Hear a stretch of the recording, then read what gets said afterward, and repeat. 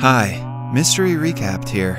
Today, I am going to explain a teen comedy film called Wild Child. Spoilers ahead, watch out, and take care. The story centers around a spoiled teenage girl named Poppy Moore, living in Malibu with her widowed father and little sister. Poppy's mother died in a car crash long ago, and ever since, her relationship with her father Jerry hasn't been the same. She hates him for dating women who are not her mother. When his current girlfriend is about to move in with them, Poppy is furious. She invites her friends and makes them destroy the woman's belongings that are being moved into the house. It is not the first time she has pulled a prank like this. Jerry is sick and tired of her making his life more difficult. Till now, he has been excusing her, considering that she just missed her mother. But now that Poppy has crossed a line, he wants to send her to a boarding school in England. At first, she retaliates, but Jerry is determined to discipline her in the right way. At night, Poppy and her little sister Molly talk about her upcoming life in England. Poppy claims she is relieved people in England at least speak American. Molly realizes how out of proportion her sister is to the real world. She hopes that Poppy will learn something from her stay. The next day, Poppy's best friend Ruby helps her pack and wishes her luck with England's weather. She also promises to take care of Poppy's boyfriend Roddy when she is away. Sus. In the following scene, Jerry and Poppy arrive at the boarding school in the countryside in England. They are welcomed by the school's headmistress, Mrs. Kingsley, who promises to discipline Poppy in no time. All other students are stunned to see her in her over-the-top designer outfit. The head girl of the school, Harriet, also lands her eyes on her and greets her with a handshake. She is an egocentric and proud student who thinks she runs the school. When Poppy refuses to respect her, she is determined to teach her a lesson. Poppy finally bids farewell to her father and walks inside the school. She soon finds out she has to share a bedroom with 4 other girls: Kate, Josie, Kiki, and Drippy. She bluntly asks them to get out because she wants to be left alone, but the girls only laugh at her. Then she is told that the girls are only allowed to use their phones on the weekend, but Poppy refuses to do so. A while later, the hostel's matron comes to seize their phones for the week. When Poppy talks to her sarcastically, she, along with the other girls, get detention as punishment. Poppy tries using her old ways by bribing the matron, but it only gets her in more trouble. On her first day of school, she modifies the school uniform to fit her taste. She wears high heels, a tight skirt, and a cropped blazer, unlike the other girls. Her roommates warn her that it might get her in trouble, but Poppy, as always, doesn't care. Then she is told about the school's prefect team, whose leader is the head girl, Harriet. She has a crush on the school's most popular bachelor, and the headmistress's son, named Freddie. One of the important rules in the school is that no girl is allowed to fraternize with any boys, especially not Freddie. The headmistress is strictly against her son dating anyone. At night before bedtime, the girls ask Poppy how many guys she has slept with. On hearing the long list, they are shocked because they have been in the all-girls hostel since they were kids and have no experience with boys whatsoever. Later, the matron brings Poppy a proper set of uniforms to wear from the next day. Poppy huffs at her and pretends to go to sleep. But right after the matron leaves, she goes to the computer room to email her best friend Ruby about everything happening in her life. While she is at it, she notices someone walking outside the room. On checking, she finds Drippy in the freezer, having a late-night snack. Just then, a fire drill takes place, and Poppy is stuck in the hallways. In order to not get caught, she climbs on the roof and enters a bathroom. The bathroom turns out to be Freddie's, who tells her the way out and promises to keep her visit a secret. The following day, Poppy is taken into the school's lacrosse team. The diva in her is horrified by girls running around covered in sweat, but when the head girl Harriet challenges her to a one-on-one match, she accepts it. They launch at each other, but instead of hitting the ball, they start to fist fight. Harriet stops only when Freddie's car passes by. She is smitten with him, and hence is horrified when he greets Poppy a good morning. After he drives off, Poppy makes fun of her for being in love with him. Harriet runs to her dorm room, which consists of several pictures of Freddie, proving her obsession with him. She panics about how he knew Poppy's name, but comes to the conclusion that he was just trying to hide his love for her by talking to a random girl.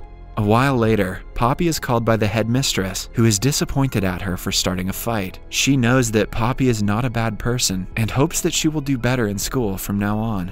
Poppy is amazed by the headmistress's expectations. For the first time after her mother's death, someone has shown faith in her.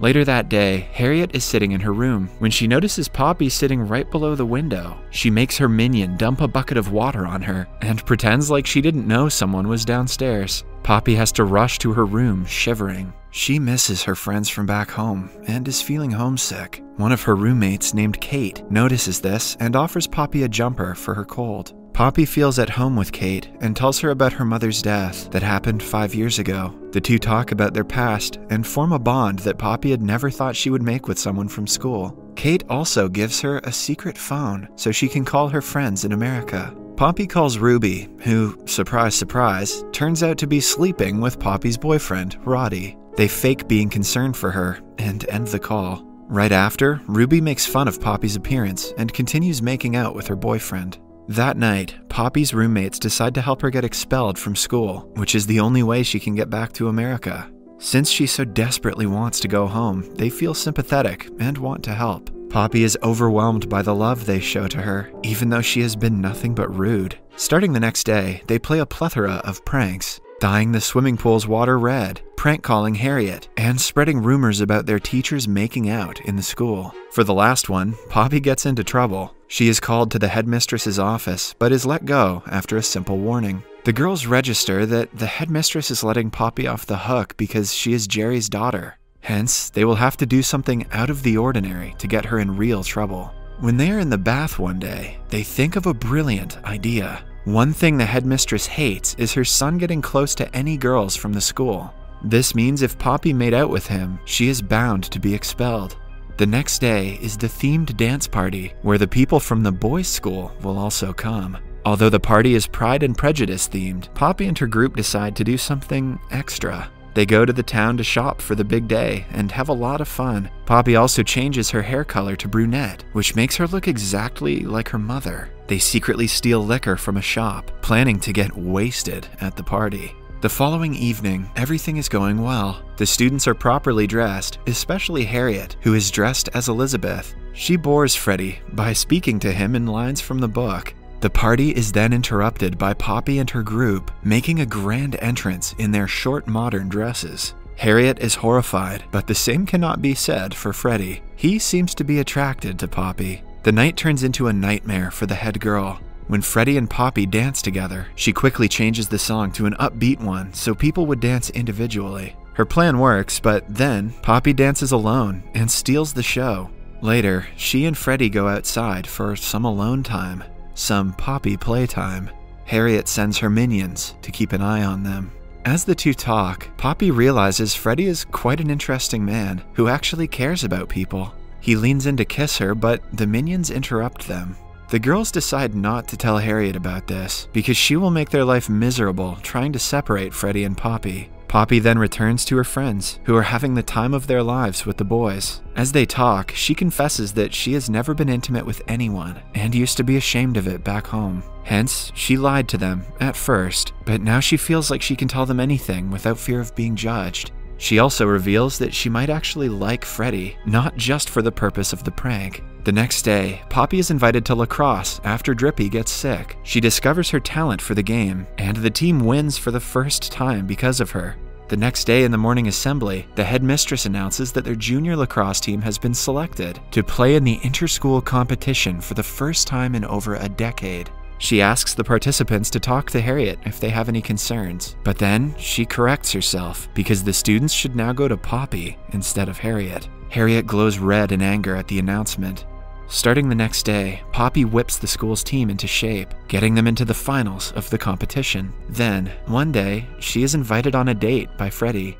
Before going, she is on a computer, sending emails to her friends back home. She forgets to log off, resulting in someone else mishandling her email. Freddie and Poppy go on a date and talk about different things. They discover they have a lot in common and start to fall for each other. On returning to her room, Poppy finds her friends reading an email, exposing that she thinks of them as losers. The group assumes that the email was sent by her and is furious. She tries explaining, but the girls are so hurt that they refuse to listen. When Poppy goes to Freddie to talk, she finds out that he has also received a similar email, exposing that she is only using him to get expelled.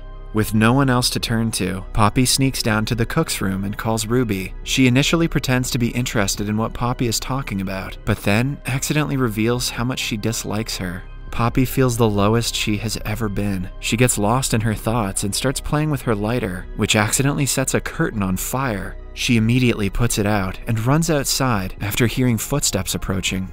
When she is back in her room, she looks out her window to see the fire that she thought was put out has actually spread. She quickly wakes everyone up, but finds out that Drippy is missing. On realizing that she might have snuck out for a late-night snack, Poppy goes to save her. With the firefighters' help, they manage to get her out safely. When the fire is extinguished, Freddy finds Poppy's lighter in the mess and assumes she was the one who lit the fire to get expelled. He refuses to hear any explanation and gives the lighter back to her. Later that day, Poppy decides to do one right thing and takes the blame for the fire. The headmistress is disappointed in her, but she acknowledges the fact that Poppy decided to be truthful. She declares that a hearing will be held at the honor court to decide what they should do next. In the following scene, Poppy finds a portrait of her late mother on the 1976 lacrosse team and begins to cry upon realizing her mother attended the same school. While she waits for the honor court hearing, Freddy finds and is convinced the fire was just an accident. At the same time, Drippy and the group match the time that the email was sent and realize someone had tried to sabotage their friendship with Poppy. At the hearing, Poppy gives her testimony. Harriet interrupts her several times and tells her how horrible of a person she is to put everyone's lives in danger. When everyone else speaks in Poppy's favor, she panics and accidentally mentions the lighter. No one had ever said anything about the lighter, and no students other than Freddy knew about it. This proves that Harriet was the one who lit the curtains on fire after Poppy ran away. She confesses that she did it, but tries to rationalize it as finishing what Poppy started. In the end, Poppy is let free without any charges, while Harriet is expelled. In the last scene, Jerry comes to visit his daughter and watches the lacrosse finals game. Poppy's dramatic change in both appearance and attitude surprises him. They win the match thanks to her leadership. The father and daughter reunite after the game and hug. Subscribe for more videos like this, turn on notifications, and leave a like to help the channel out. Thank you for watching.